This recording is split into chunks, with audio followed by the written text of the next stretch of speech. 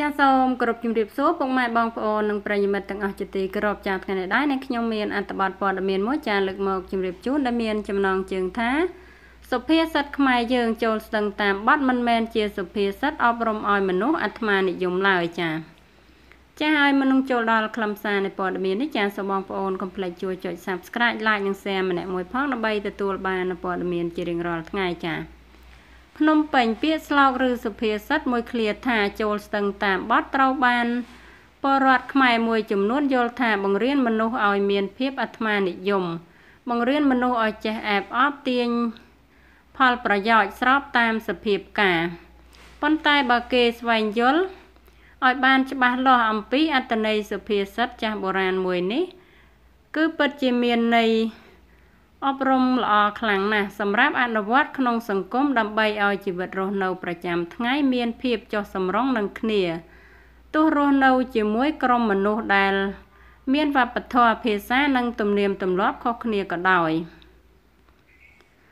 ចូលស្ទឹងតាមបទនេះជាសុភាសិតចាស់បុរាណខ្មែរយើងដែលបានបង្កើតឡើងដើម្បីអប់រំកូនចៅឲ្យ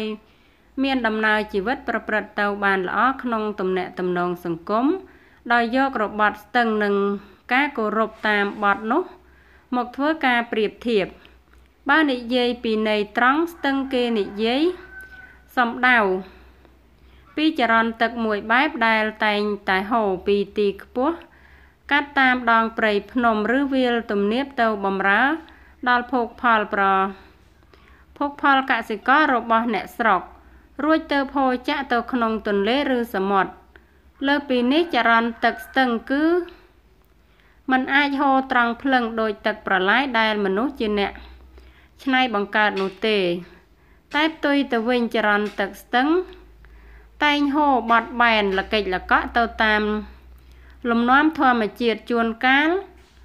មានសភាពដូចជាពស់លូនជួនកាលមានភាពបត់ចុះបត់ឡើង